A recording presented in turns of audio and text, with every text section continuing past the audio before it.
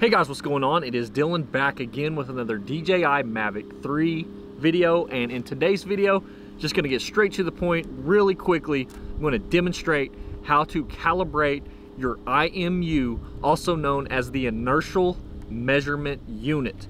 Now, first things first, how often should you calibrate your IMU? Well, the way I like to think of it is calibrating your IMU, I personally think of it as kind of like an oil change for your vehicle. It's something that you definitely don't need to be doing before every single flight. I just like to do mine every, I don't know, 10, 15 flights, somewhere around there. Also, if you were to travel a very long distance, like say you're flying your drone in Oklahoma, and then you go on vacation somewhere, clear up in the Northeast, like let's just say somewhere like Connecticut, somewhere up in, you know, New England, you've traveled a very long ways. It's probably always a good idea to calibrate your IMU when you first get at, you know, a location that's very far from the last place that you calibrated your IMU. It's just a good safety precaution thing to do. And so without any further ado, now let's do it. Now, when you are in your DJI Fly app, as you can see, I am in, up in the upper right-hand corner, you will see 3 little dots. You are going to tap that, and then you will notice that we are in the safety tab as indicated by the underline under the word safety.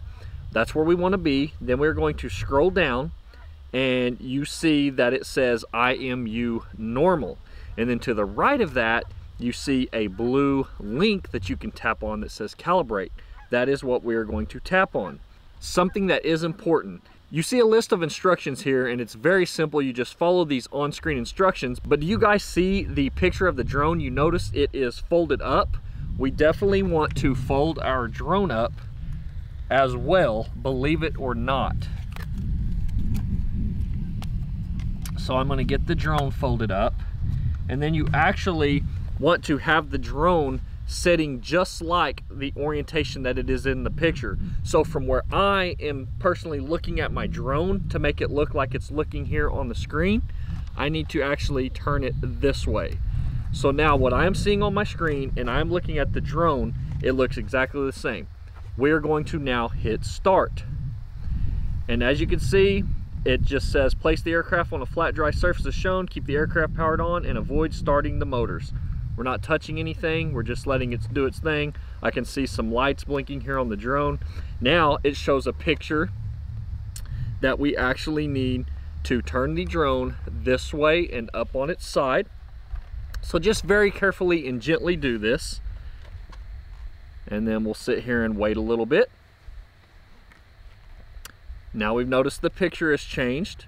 We will grab the drone and do exactly, place it exactly as it shows on the app, which is this way. Sit here and watch. It can't get any more easy.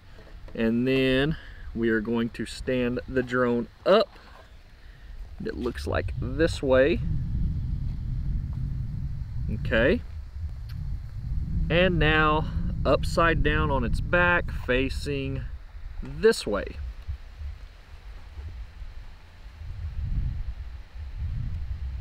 All right, and now it shows a picture that you want to, you know, I'm just gonna put it like it shows in the picture again. It said restarting aircraft, and guys, just like that, your inertial measuring unit, AKA your IMU, has now successfully been calibrated. If you enjoyed this video and found it useful, informative, please be sure to smash that thumbs up button. Also, please be sure to subscribe, as I will continue to have many more DJI Mavic 3 videos upcoming in the future.